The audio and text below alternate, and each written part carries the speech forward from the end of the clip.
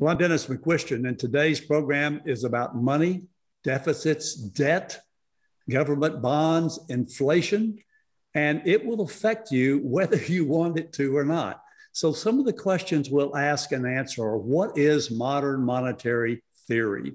Secondly, we'll talk about budget deficits. What are they? Are they a problem? Is budget deficit a bigger problem than anything else? Do we have government debt that is or is not a problem? How does all this impact inflation, and how does it impact unemployment? Those are the things we're going to be talking about.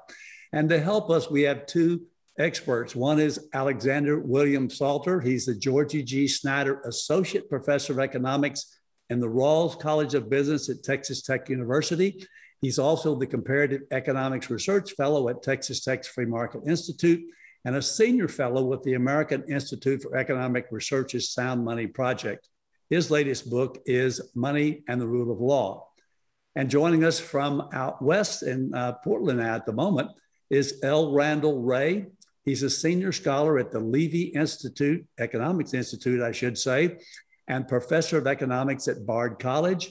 He is one of the original developers of modern monetary theory, and his most recent books are Why Minsky Matters, and Minsky is an economist, for those of you who know, and also A Great Leap Forward. So, Randall, welcome to the program. And so would you be kind enough to tell that viewer what modern monetary theory is and why it's important today?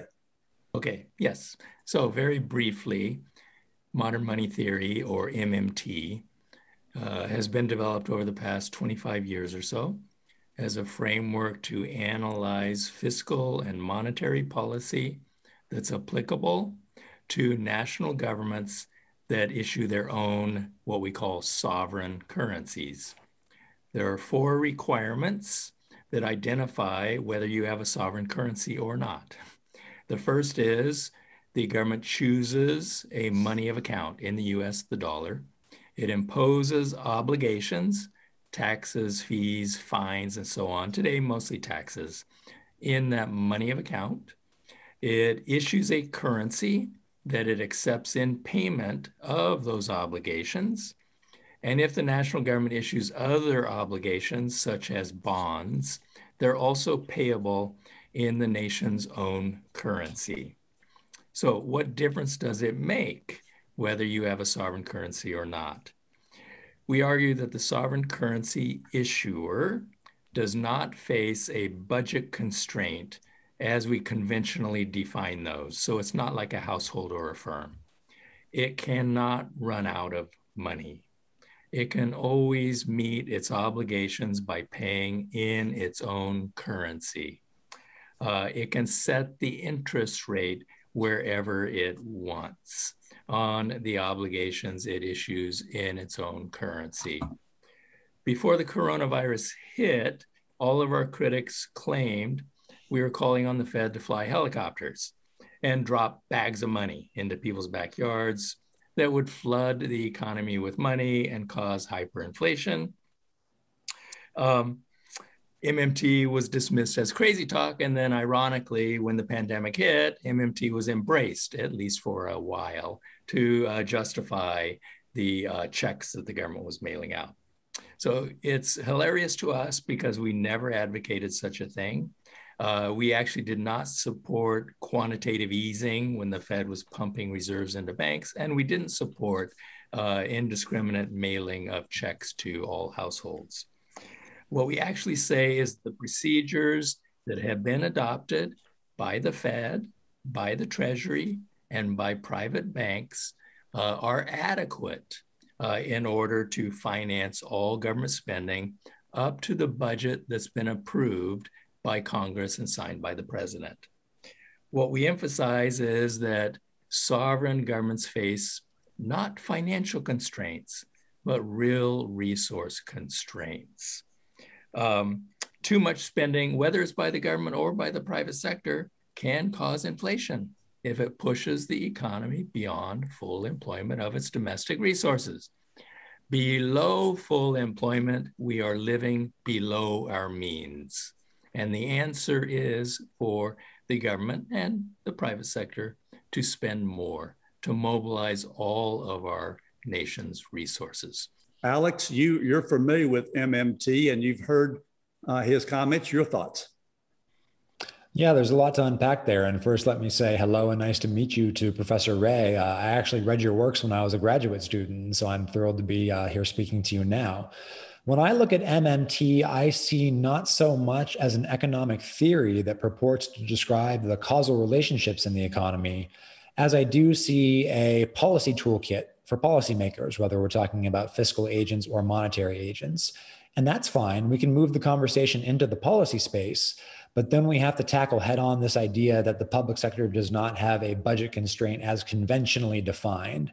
Now, I think that there's a lot going on in that word conventional. Strictly speaking, it's correct. Uncle Sam could always run the printing presses to pay its debts or to finance spending. There's no reason that we have to borrow anything from the bond market at all. But when we say that the government doesn't have a budget constraint, we should not take that to mean that the government does not confront trade-offs. Borrowing has a cost, not borrowing has a cost. Paying bondholders has a cost, defaulting has a cost. Printing money to cover our bills has a cost, not doing that has a cost. So I think we need to be much more precise about exactly what those costs are, and that will enable us to have the policy conversation that MMT as a paradigm is designed to make us have. All right, well, let me ask you then, Randy, because for those of us who are not economists, when we talk about spending restraints, we talk about budget deficits. We've run budget deficits almost exclusively for the past 50 or 60 years, in spite of the fact that we sort of had a budget. Are you suggesting with MMT that there's no difference, that we still have a budget, but instead of borrowing money to cover it, that we just print money effectively? And I know you're not really printing money, but you're using the Fed to adjust bank reserves. Can you tell us whether that would change under modern monetary theory? No change. As I said, the current procedures that we adopt allow the government to spend up to whatever Congress authorizes. There's no such thing as deficit spending. There is no special procedure adopted when the government is running a deficit. In fact, we don't know if there's a deficit or not until the end of the accounting period, okay, the end of the fiscal year, when we total up the spending, total up the tax revenue, subtract one from the other, and find out if we had a deficit, a surplus, or a balanced budget over the course of the year. The way that we spend doesn't change in any way whatsoever, regardless of what that outcome is. All right, so if that's the case, then Alex, what would be the problem with modern monetary theory from your perspective if that doesn't change? The problem, I think, is that modern monetary theorists are not cautious enough about the prospects of inflation. Professor Wray does admit that if we push the economy's demand beyond what the economy can sustainably produce, we're going to have price increases. What's everybody talking about right now in the economy? Widespread price increases. Now, I would actually argue that the reason that we're seeing inflation right now is due to supply considerations. We've all heard about the supply bottlenecks that are lingering from the pandemic. Container ships waiting outside of the port because they can't find people to unload the ships, trains backed up by a mile at rail depots. All these things are contributing to a supply problem, and that was largely unforeseen. What that means is it's really hard to know whether or not we're living within our means real time, because what is within our means changes. And if we're going to conduct economic activity by running the printing press, we could quickly find ourselves in an inflationary scenario which gets out of control. I don't think we're there right now. I'm just not as confident as Professor Wray and some other modern monetary theorists that we can make these judgments accurately enough in real time to not invite worse economic consequences. All right, so Randy, I'm going to put up graphic number 10, which is one of the slides you sent me. And since you can't see it, you need to define for us what you think true inflation, or let's just say semi-inflation, is, and the connection that you see with that and full employment. And it's also explain what you consider full employment to be. Yeah, well, clearly what we have now is semi-inflation. Semi-inflation occurs due to bottlenecks, supply side problems. I absolutely agree that our problem today is on the supply side, not on the demand side. We're still way below full employment of labor resources. We're nowhere near the same labor force participation rate that we had before COVID hit. Now, there's a wide variety of reasons for this. It's not an easy problem to resolve, but this is a case of semi-inflation. True inflation occurred during World War II. In World War II, we were operating well beyond the economy's capacity. And true inflation resulted, but we kept it in check. We used a variety of policies, and many listeners will have heard of these even if they didn't live through the war. We had wage and price controls. We imposed some taxes. We had patriotic savings, and we had some rationing. And that's how we kept inflation below 10% for the first time in a major war in US history. That's what you do to tackle true inflation. You do have to reduce spending, and that's what we did.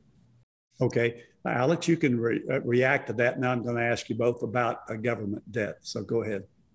Sure. I'm not actually familiar with the distinction between semi-inflation and true inflation. I take a more orthodox perspective on these questions, which is inflation means prices are going up, not for particular goods and services, but throughout the economy as a whole. In other words, inflation means the same thing as a falling purchasing power of the dollar. So I don't think it makes a whole lot of theoretical sense to distinguish between categorical kinds of inflation depending on whether the economy is producing more or less than its potential. I think it's more helpful to shift this discussion from spending to what's going on with the money supply on the one hand and how fast those dollars are turning over on the other hand. If you look at recent data, especially government deficits being larger or smaller than anticipated, don't seem to have very much effect on the overall expensiveness of goods and services. But aggregate demand changes driven by monetary policy, those do have those big consequences. And so I think that we're still playing in the same sandbox that Milton Friedman bequeathed to us. All right. So before I go back to Randy, Alex, both of you talked about inflation as sort of an increase in prices. The monetarist, I think, would say, and Milton Friedman would say that inflation is really the definition is an increase in the supply of money or credit, and that causes those increases in prices. Would you agree with that, Alex? Actually, I would disagree with that a little bit.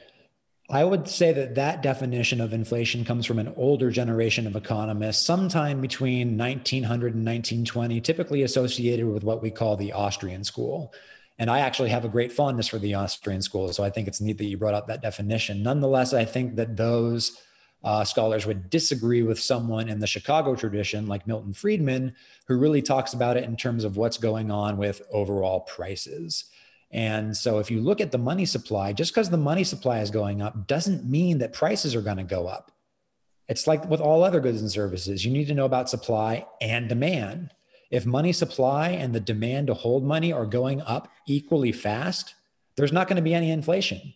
So in order to get sustained inflation, you need money supply increasing faster than the demand to hold money. That's the key. Isn't that what's happened, particularly in the last 10 or 15 years? And the only difference is that the turnover rate has slowed significantly. After the 2008 financial crisis, we didn't have much inflation at all.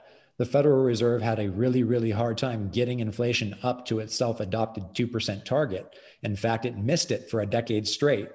Since the pandemic ended, or rather since the economic fallout from the first round, the pre-Delta variant sort of started easing, that's when we've started seeing market price increases.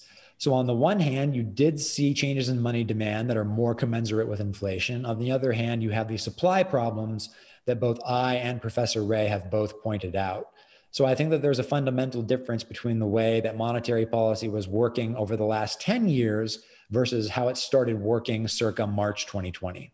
Okay, thanks. Now, Randy, I had the opportunity back in the 90s to interview Jim Buchanan, Nobel Prize winner and economist, and one of the co-founders of the Public Choice. And I asked him if deficits mattered, and he said yes. I also asked him about government debt, if that mattered. So talk to us about the level of government debt. The direct debt is about almost 30 trillion now here in the late 2021. And does it matter if that just continues? It's gone from 5 to 30 in the last 21 years. Does that bother you? Oh, look, the debt ratio, which is the way we need to look at the debt, because the economy is growing all the time. the debt ratio has grown since the founding of the nation at a rate of almost 2% per year. So earlier you said for the past 50 years or whatever, actually deficits are absolutely normal for the past, since the founding of the nation. We've only had 7 periods in which the government ran a budget surplus, and they were very short-lived. The first 6 were followed by Great Depressions, and the last one was followed by the global financial crisis. So I think that there is some kind of a correlation there. Deficits are normal. Growing debt ratios are normal. The apocalypse has never occurred yet. Something that can go on for 200 years, I start to think maybe it can go on a few more years longer. The debt is the government's IOU to us. So we need to look at both sides of the equation. When the government runs a deficit, that means the rest of us get to run a surplus. We spend less than our income when the government is spending more than its income. Let's put up graphic number 13. Would you tell Alex basically what that says?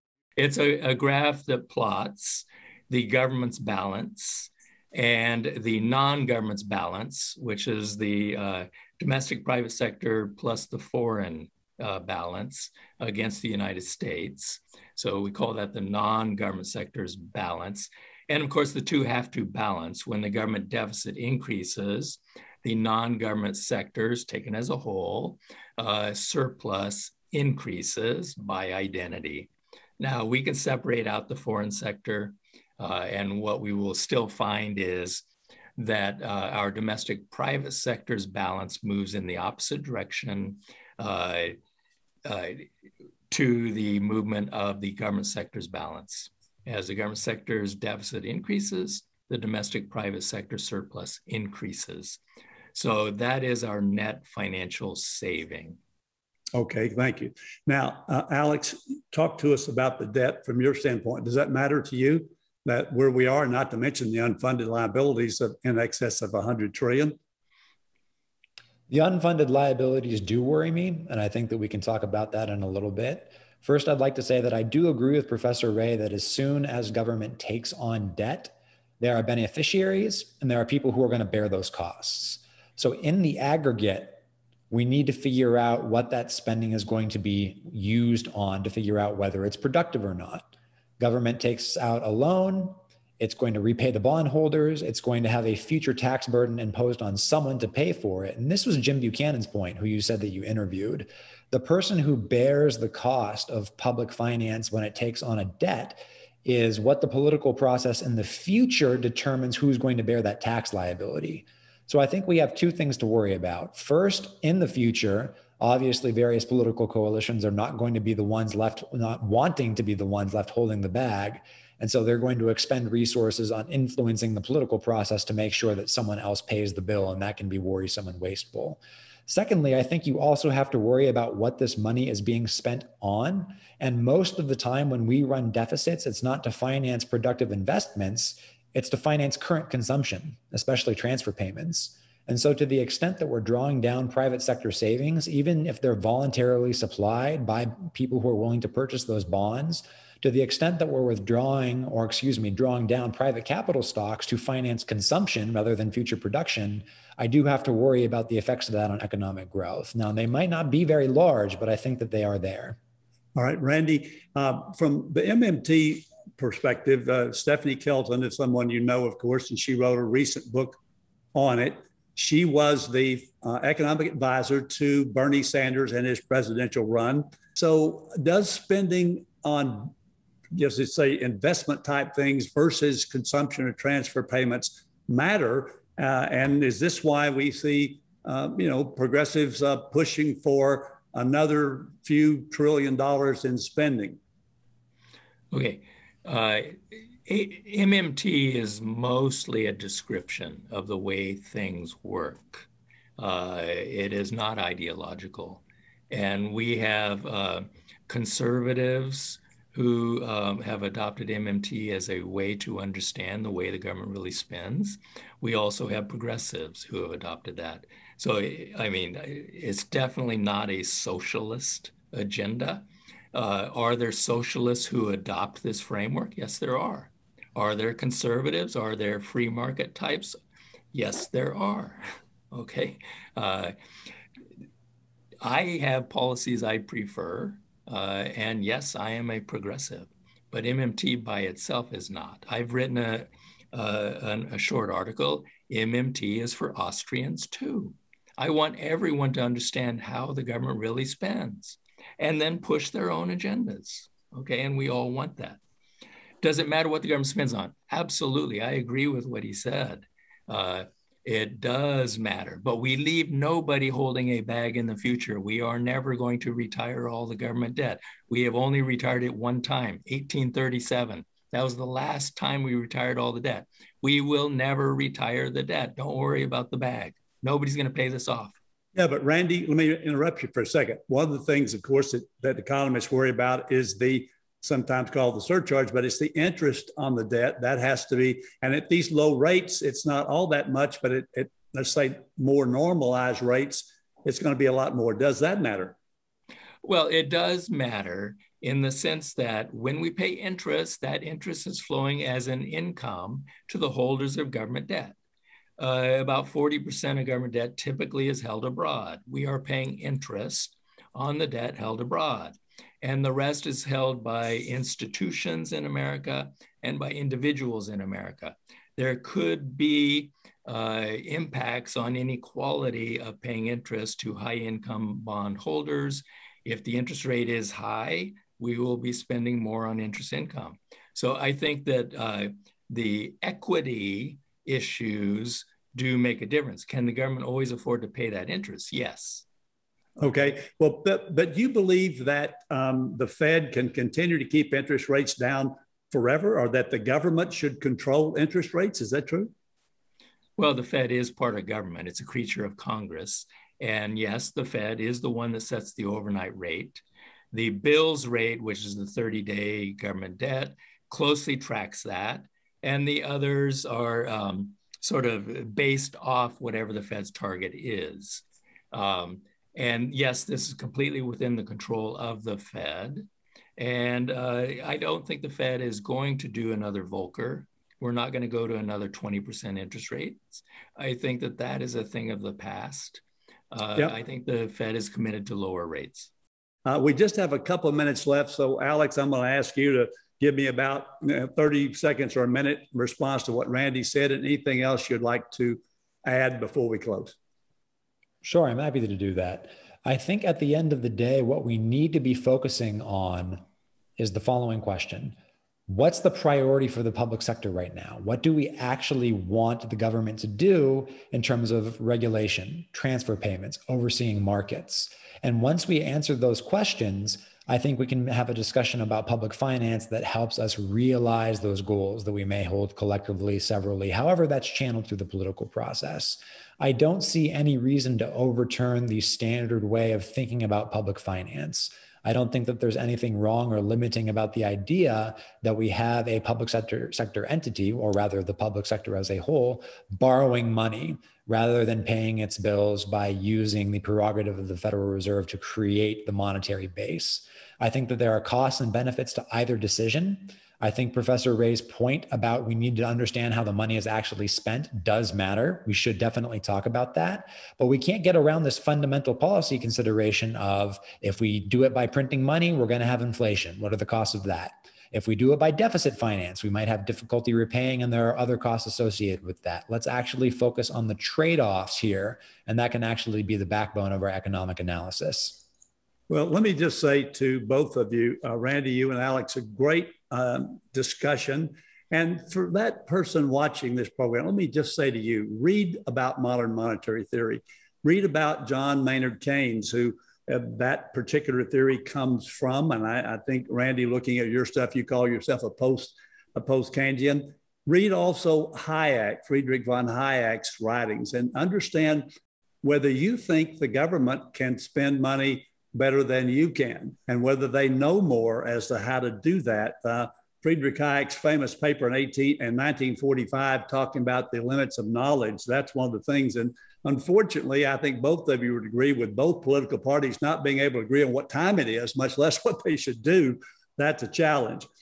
Keynes had a great quote. He said, practical men who believe themselves to be quite exempt from intellectual influence are usually the slaves of some defunct economist.